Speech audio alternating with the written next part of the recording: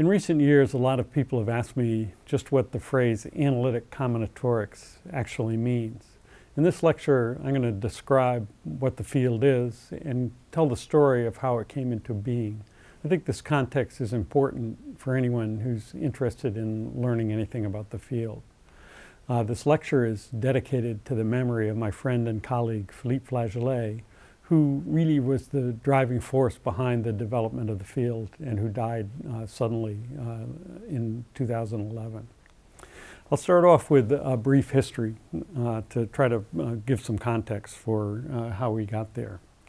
I first met Philippe in 1977. My first research paper that I wrote after getting my PhD was on an algorithm called odd-even merging. I went to, in those days, you would get your paper typed by a secretary and go to a conference and present it. And I was very proud to have developed this formula that involves the gamma function and the zeta function and gives a precise description of the performance of this particular algorithm. Just a few months later, we had a conference in Providence, Rhode Island, where I was at the time.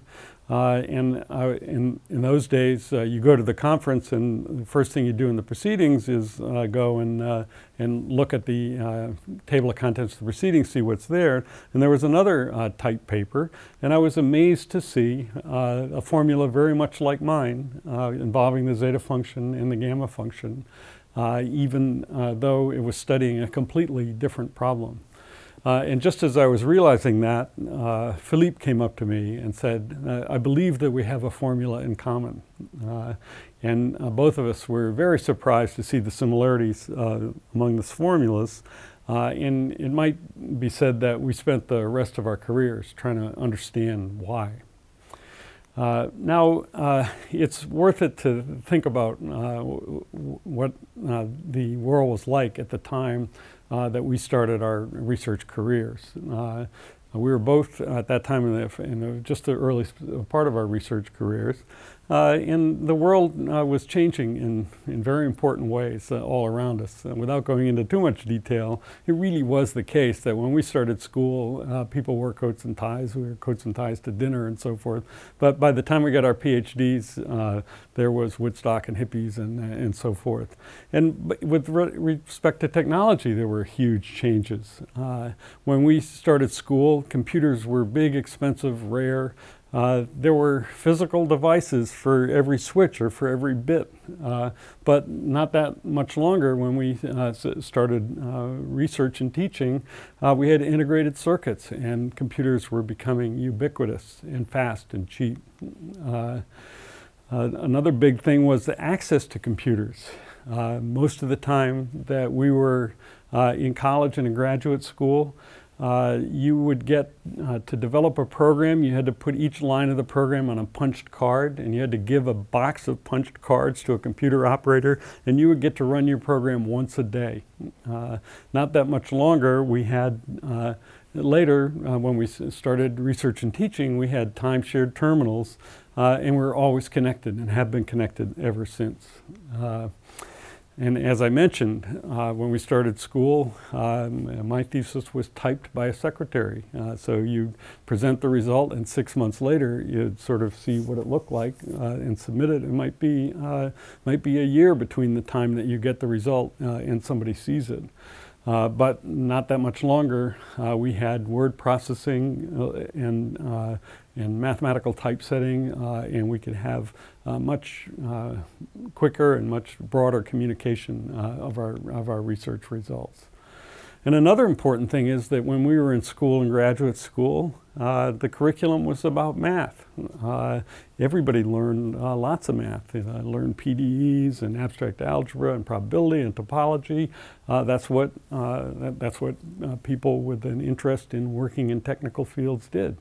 But by the time we started research and teaching, there was computer science, and people had to learn about compilers and algorithms and data structures and graphics and operating systems, programming languages, numerical analysis, and all kinds of fields related to computer science. So these are huge differences in a relatively short amount of time. And in thinking about it when preparing this talk, I really came to understand and believe that this was a really profound change in the way the world worked. Maybe even more profound than the evolution of PCs, personal computing, or even the internet.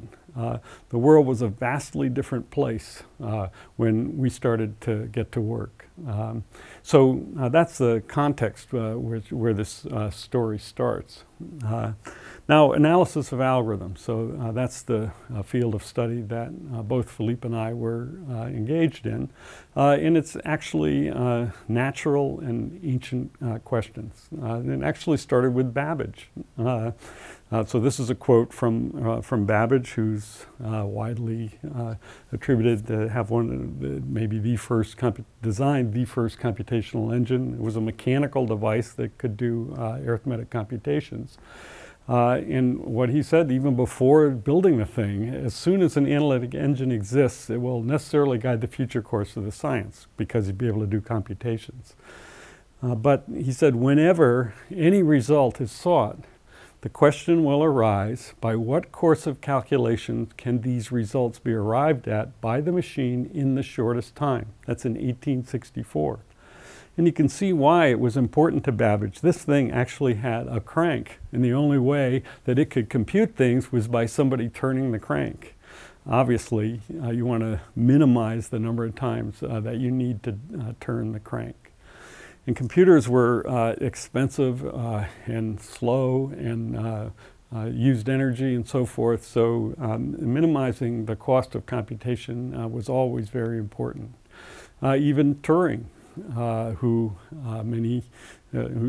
is the founder of theoretical computer science, could see the importance of these kinds of practical questions. We want to have a measure of the amount of work involved in a computing process, even though it might be a crude one. We count up the number of times that elementary operations are applied in the whole process in order to figure out how much work it's going to take before to help in designing efficient computation. But the field of analysis of algorithms was really initiated by Knuth in the 1960s. And what Knuth told the world, and there was some debate about it at the time, was that classical mathematics has really got the necessary tools that we need for understanding the performance of algorithms. There's things like recurrence relations and generating functions and asymptotic analysis that has the benefit of giving a scientific foundation for the analysis of algorithms. And Knuth wrote a series of 4 books so far. The first one came out in the late 60s, and 2 more came out in the early 70s that really set out this scientific foundation that we really can use classic mathematics to understand the performance of algorithms. And with those mathematical models, we could go ahead and accurately predict performance and compare the efficiency of algorithms. And that's what we found exciting. We could use classical mathematics to understand the cost of a computation and then test out those results and formulate hypotheses about how long it would take to do something, and then validate those hypotheses by actually implementing and running the programs and checking them against the math. And there were many, many practical applications where people needed to have these kinds of accurate mathematical models and predictions. And Knuth's books were very densely filled with information that helped us advance this science. So that's a brief history of where we got started with analysis of algorithms.